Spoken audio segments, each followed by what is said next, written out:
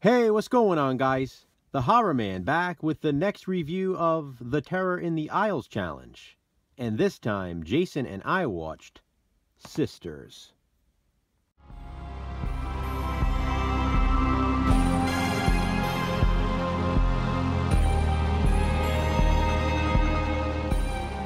I saw a murder, and I'm going to prove it.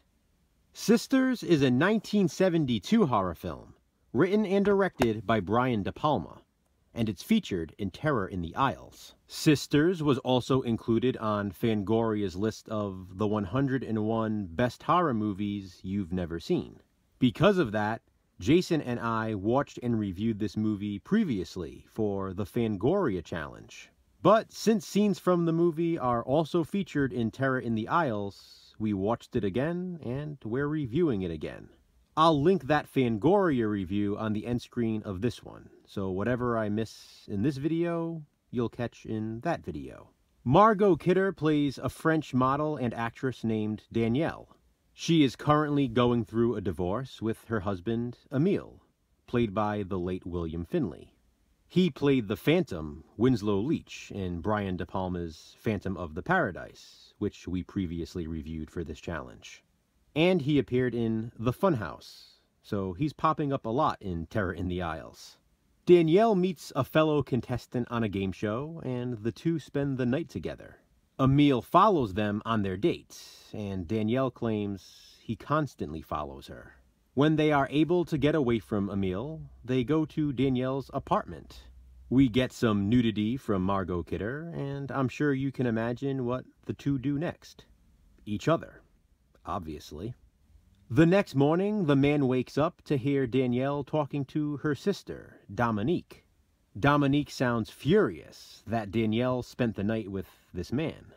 Danielle later explains to him that Dominique is her twin, and she's very possessive. Dominique is currently staying at a hospital, but was able to visit Danielle because today is their birthday. Danielle then asks her new friend to go pick up a prescription for her at the drugstore. The guy is super nice, so he agrees to do so, and even picks up a birthday cake on the way back. Unfortunately, when he returns, he is stabbed to death by Dominique. Trust me, that was not a spoiler. That happens early on in the film, and everything that follows is because of it. In an apartment across the street, a reporter named Grace lives, and she witnesses the whole thing. She watches the man write "help" in his blood on the window. She calls the cops, but by the time they get there, the body has been hidden with assistance from Emile. Danielle has no idea what has happened, but she doesn't want her sister to get in trouble. Knowing what she witnessed, Grace tries to convince the police, but they have no evidence of wrongdoing. They don't even have a body, which means they don't have a murder. And so Grace decides to investigate herself, and turns to a private investigator, played by Charles Durning. As Grace digs deeper into the case, her life will be changed forever. I've said it before, and I'll continue to say it again. Brian De Palma is a cinematic genius. I know Hitchcock is the master of suspense, but De Palma comes pretty damn close to that label. I guess he could be considered the living master of suspense. His camera work and the use of split screens is just phenomenal. When else do you get to watch two scenes taking place at the exact same time? It makes me wonder why more directors don't incorporate this method. The late Margot Kidder was great in this role, as was the late William Finley. Jennifer Salt as Grace is fantastic as well. You can feel her anxiety. This movie makes you question your own sanity, while she questions hers. What's reality? What is imagination?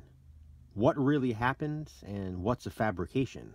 And that damn couch. That damn couch. I love the final shot of the film, and I love that there are no end credits. The movie just ends. There's a reason for that, but I'm sure you can figure it out when you watch Sisters. There is plenty more I could say about this film because it's brilliant, but this is now my second review of it. So again, I will link my first review on the end screen of this one. Hopefully, between the two of them, I've covered everything I want to say. Last time, I recommended Brian De Palma's Body Double, which is probably the most fitting relatable recommendation for sisters. But this time, I'm recommending Obsession. I just didn't want to recommend the same movie twice, and Obsession is an amazing De Palma film. But aren't they all? This one is about a man who meets and falls in love with a woman who bears a striking resemblance to his dead wife. As you can deduce from the title, it becomes an obsession for him. Check out Obsession if you haven't already. This here is my VHS copy. And this, by the way, is the Criterion Collection DVD release of Sisters. Have you seen it? If so, what do you think of it? Comment below and let me know. And please be sure to check out Jason's review.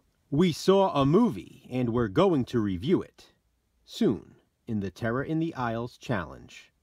Until then, thanks for watching, guys. Hit that thumbs up and be kind. Subscribe.